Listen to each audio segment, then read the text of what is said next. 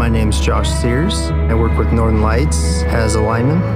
On April 19th, 2021, we were working on a storm that'd come through, getting people's power back on, and just got to a spot where I was checking some of the equipment and it looked like it was damaged. And so I just reached down to check it and got shocked at that point. I was struck with 7,620 volts. Customers just hardwired their generator lead into their electrical panel and did not turn off their main breaker. The electricity's flowing back from the generator back up to the line. The transformer's boosting the voltage back up. I thought I was grabbing a part of our setup of devices on the pole that wasn't energized. It went in my fingers. There was a big flash and it felt like somebody was driving a needle up my fingers.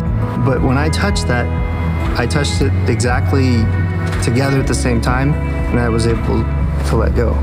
That doesn't happen. You don't walk away from that. You're a statistic usually. My skin could have been just sizzling at that point, in a sense. I have 4 kids, 4 years old to 12 years old.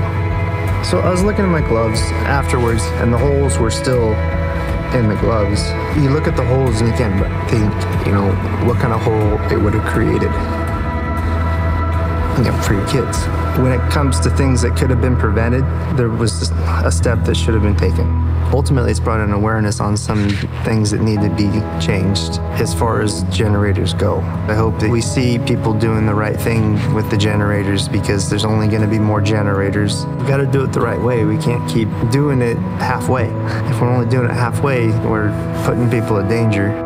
Improperly installed emergency generators are dangerous to you and your family, your neighbors, and all of us linemen at Northern Lights. Please consult a qualified licensed electrician for assistance. Thank you for keeping all of us linemen safe at Northern Lights.